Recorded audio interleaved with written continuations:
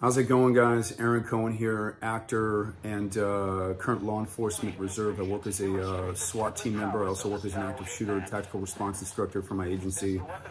Wanted to give you a genesis on my deep concealment holster, which I just posted. So you guys can see from the footage here, I modeled this after the Filipino Sparrow hitman of the late 70s and early 80s. They used a technique which allowed them to run a full-size 45 underneath the waistband, which meant very, very deep concealment. And they use a barrel-assisted draw. You just press up on the barrel, the handle jumps up, or the grip jumps up into your hand, and they're able to fire really, really quickly with a very high level of concealment. So I basically built a platform around that draw method. As you can see, it's extremely fast. It's very lethal. It doesn't take long to get good at it.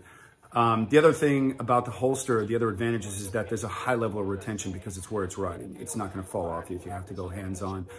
And the third is it's comfortable. It rides below the waistband. It's not going to dig into your gut when you're seated all day, either in a car or a desk. And so just wanted to share the genesis. Hit the link in my bio for more specs and more info on the holster.